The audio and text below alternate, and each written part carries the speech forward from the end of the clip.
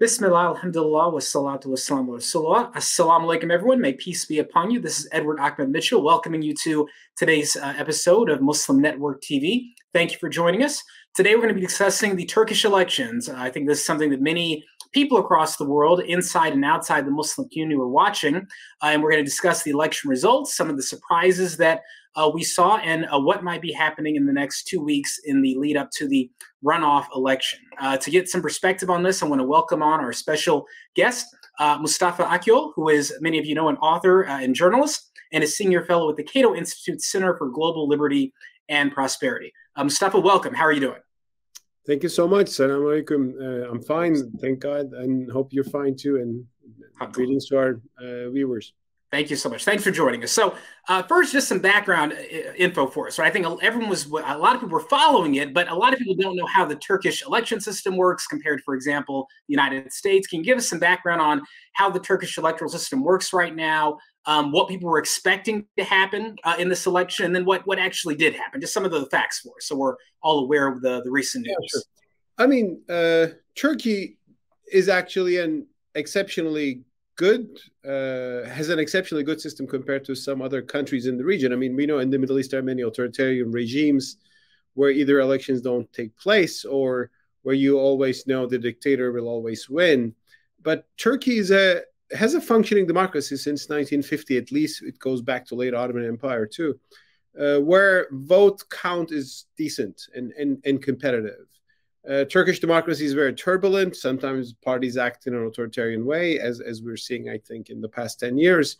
But when it comes to the vote, people vote because they believe in it. And Turkey is a republic, which used to be a parliamentary republic, turned into a presidential system under Erdogan, where too much power got concentrated at the hands of the president, if you ask me.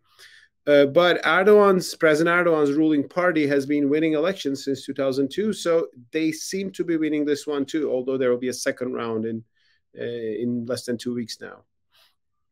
Yeah, and it seems a lot of people were surprised. I think in the Western world, and it's no secret that in the United States, I think many journalists and politicians were hoping that President Erdogan would lose. But it seemed the polls locally seemed to show that he might not make it, and yet he not only survived the first round, he almost won it outright. You know, what do you attribute that to? What do the numbers show in terms of where he got his vote total from versus his opponent? What do you think your analysis is on how he managed to pull off this surprising almost victory? Too many people, it came as a surprise to many people in the West too. I wasn't too surprised because I was seeing that the polls show it's a close race. So it could go both ways. And, you know, polls are always a few points back and forth, so you can never be 100% sure. There are now, I mean, the opposition are saying there are some irregularities. It just came as news. I don't know what will come out of that. But it is clear that Erdogan kept his mandate by and large. His party and the support and the bloc, the ruling Republic Alliance, as they call it, Republican Alliance, they kept the majority in the parliament, and Erdogan seems to be the number one. I wouldn't be surprised if he wins the next round again and be the leader of Turkey in the next 5 years. So tell us a bit about the tension in Turkey, because it seems there's obviously the economy is having some trouble, the earthquake, so all those kind of recent developments. But it seems some people are saying there's a longer and broader tension between kind of Muslims, devout Muslims, secularists who don't really want Islam in the public sphere. Can you give us the history of Turkey and some of the back and forth between dictatorships and elected governments and how that might be contributing to the tension and the close division we're seeing in the politics? That's a very question, because I think the current political discussions are really deeply rooted in that long history of Turkey. The story short is that Turkey was the Ottoman Empire, a part of the Ottoman Empire, you know, which after World War I, Republican Turkey was founded under the leadership of Mustafa Kemal Atatürk. And Atatürk imposed on Turkey a very staunch secularism that I'm critical of, right? I mean, I believe in separation of religion and state to protect religion also from state encroaches. But it was not just that. I mean, he closed down Islamic institutions like madrasas, Sufi orders. Ultimately, his followers banned the hijab in public spaces and public jobs. And I'm very much against that. I should make that clear, because, you know, people wonder where you are in Turkish politics. I've been a big critic of Turkish secularism. Turkish conservatives, religious conservatives, sometimes said we are against this kind of secularism, but we would prefer the American style, where there's more respect for religious freedom, right? So, I mean, I was coming from that perspective. So Erdogan ultimately defeated this secular system and brought religious conservatives who were pushed out of power to power, right? So that's his main story and main success. And I think that was a good thing. So there's nothing wrong with that.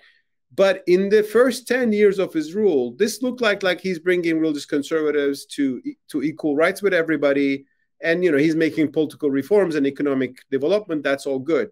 But then out of this success story, he himself, if you ask me, began to turn authoritarian, controlling the media, punishing journalists who are critical of him, using state resources to just support the people who support him, but also impoverish other segments of society. So it started to look like Turkey is going from one hegemony of the secular people over the conservatives to the other way around, right? This time, conservatives who support Erdogan became the new ruling class. And there I began to have my own criticisms. And a lot of the conservatives in Turkey are still religious, pious people, if you will, are still with Erdogan.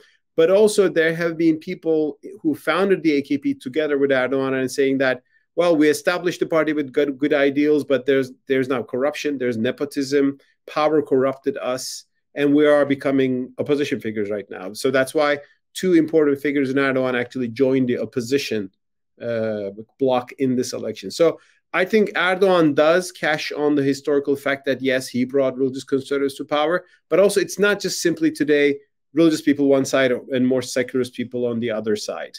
And the secularist camp, if you ask me, at least in the leadership of Kılıçdaroğlu, admitted that their past mistakes. They said it was a big mistake to ban the hijab. They were respectful to people. So I see some good development on the opposition side, but it still wasn't enough to really turn the major tide in society.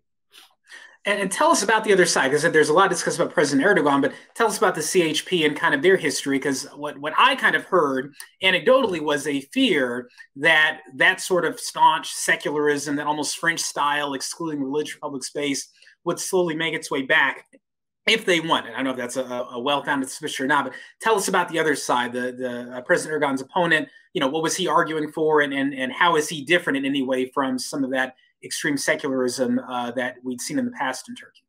It was French style. It was worse than France. So Turkey was actually, France looked more liberal than Turkey under the secularism we're speaking about, the Kemalist secularism.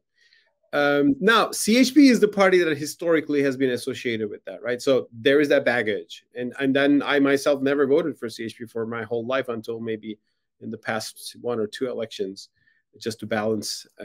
So what I would say is, yes, CHP is coming from that, but CHP ultimately realized that by doing this, they're just alienating a big chunk of society. That secularism was not just championed by the CHP, but also by the military, which was a big force in Turkish politics. The military has been swept to the side, which is a good thing.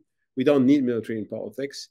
Now, and CHP growingly realized that that was stupid for them too, and it was unfair and unjust too. So we see a clear, we did a big mistake. We want to embrace everybody. CHP has now MPs who are wearing hijab, or at least, I don't know if they won this election, but they had some people who ran for CHP wearing the hijab. So this idea that CHP will come back and take Turkey to the dark days, I mean, Erdogan camp promotes that idea, of course, but I think that's never going to happen, because that kind of secularism doesn't have a big popularity in Turkish society. It was imposed by the military, despite it has a little support in society. And it's important that the CHP allied itself with, well, 5 parties. All of them are more right-wing than CHP. 3 of them are very Islamic, if you look. So these are in the opposition bloc. That is Saadet Partisi, Gelecek Partisi, and DEVA. There is also a kind of center-right party, İYİ Party, Turkish nationalist, but tilting towards center-right. So I don't think those dark days of illiberal authoritarian secularism will come back to Turkey. I think that's passé, and that's a good thing. But whether we will still have a more pluralistic, free, open Turkey is a different question. And I'm worried that the people who were oppressed in the past are becoming the new ruling class, who are also now oppressors. So, what are your thoughts on the next 2 weeks in the upcoming runoff election? I mean, it seems like the bet is that President Erdogan will win re-election, given that he was, I think, 2 million votes ahead. And then the broader question to ask you, it seems that President Erdogan is very popular outside of Turkey. I mean, he almost won in Turkey, but even outside of Turkey, it seems many Muslims, were rooting for him and seem to appreciate some of the care that he has given, at least in words, to Muslims who've been oppressed, Islamophobia.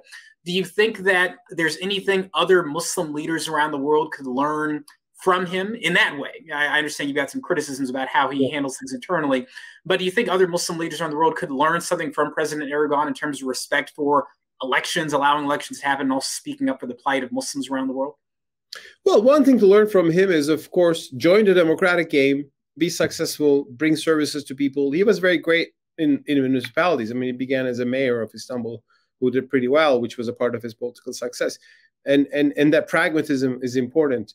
When it comes to supporting oppressed Muslims, that's true. But I'll tell you that Erdogan, for example, used to be the defender of Uyghurs, who are now going through genocidal persecution in China, but he hasn't said much about the Uyghurs in the past 6-7 years, because he's been strategically tilting towards the Russian-Chinese axis away from the West. The West has own problems, and there is Islamophobia, of course, to criticize in the West, to condemn in the West. But China is also pretty Islamophobic, but we have not heard anything from Erdogan on that. Lately, a little bit because of the opposition's pressure, Turkey is speaking up.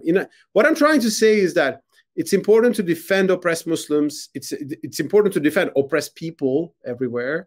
But sometimes politicians can be selective, right? I mean, you have a problem with the West, you can bring up Islamophobia in the West. That's good.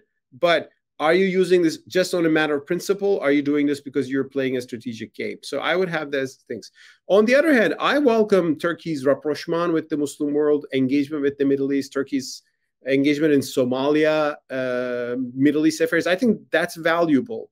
But I think that was done in a more pragmatic and principled way in the earlier years. It turned into a growingly personalized, erratic fashion.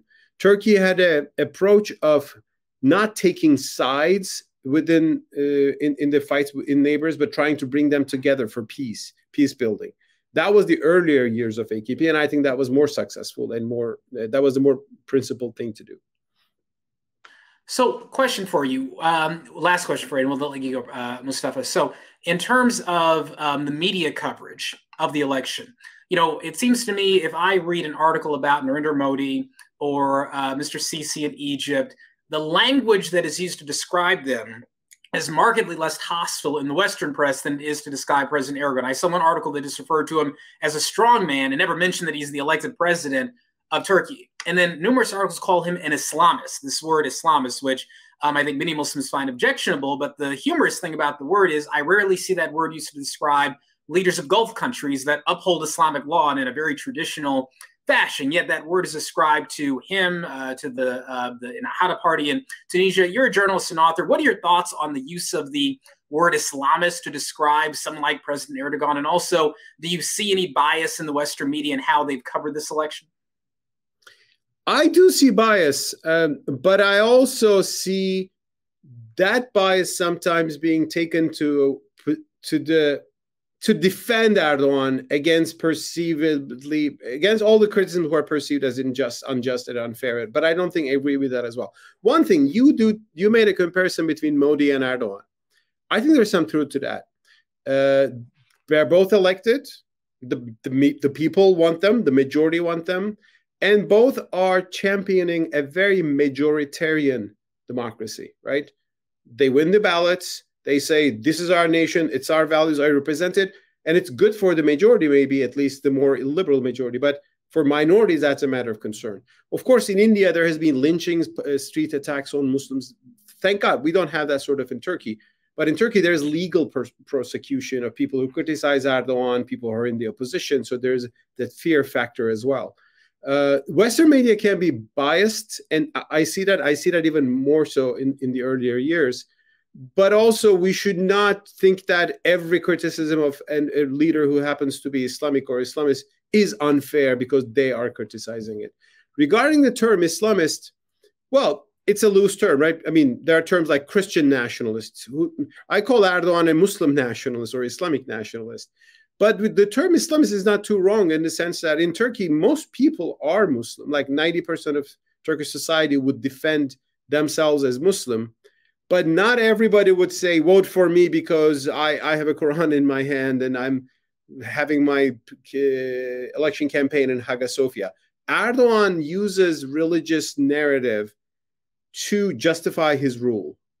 Not everybody does that. Other people say we are pious Muslims, we respect it, but we are not saying that God is on our side. Erdogan is saying that, so there should be a name for it. You can call it Islamist or something like that. In Turkish, we use the term Islamcı versus Müslüman. Most people in Turkey are Müslüman, but not everybody is Islamcı, and Islamcıs are the ones who would quote the Quran for their political campaign. And is that a good thing? Should Muslims always quote the Quran and everything? Well, you should be careful about that. If somebody says this election is our Badr or Uhud, well, the guy against you is not the mushrikun of Mecca. So sometimes it turns into really exploitation of our sacred values of Islam, so politicizing them. Erdogan has that. It has growingly come to that point of view, and I think that's not right. But you would agree that the term Islamist seems to be thrown around in Western media in a way that isn't really consistent, I assume. It's not consistent. Who is Islamist or not? I mean, the rulers of the Gulf who want people to uphold Islamic law, and in many ways they don't call it that word is never used to describe, for example. Everybody is using different sections. I mean, Sisi is certainly the president of Egypt, the dictator of Egypt is using certain religion in the way that fits him. Sometimes the term Islamist is used only for Muslim Brotherhood or parties like that. In a broader sense, most political actors are Islamists. But I think also there's a difference between having a political platform saying that we represent Islam, good Muslims should vote for us because we are good Muslims, versus, we're serving the society with economic progress, with this and that, and we respect religion, but we're not claiming to represent it, right? Because when you say I represent it, your opponents turn to, well, then they're not the religious people, they are the traitors of Islam, they're the enemies of Islam. That language enters in, and I think that's not a healthy thing. And I think that may look like, oh, this guy is very pious, mashallah, but it can also turn into exploitation of Islam, sometimes to cover nepotism, corruption, and some of the wrong things that you're doing, really. Well, Mustafa, I want to thank you for coming to share your perspective with us. Thank you for your time. And again, the election is coming up, the next one in 2 weeks. So we'll see what happens. I'm sure a lot of people will be watching inside and outside of Turkey. We look for Turkey, and we look forward to learning more in the next couple of weeks. But thank you so much for joining us today. Inshallah, I hope whatever is good for Turkey, that will happen, and that should happen. Yes. May Allah grant goodness for the Ummah and the world at large. Exactly. Thank you so much. Thank you. And thank you all for watching today. We look forward to seeing you soon. Again, we have the runoff lecture coming up in the next 2 weeks, so we'll have more guests on to discuss their unique perspectives on this. I know people with strong opinions all sorts of ways, so we look forward to having on more people to share their perspectives on what's happening in Turkey. Until then, assalamu alaikum wa rahmatullahi wa barakatuh.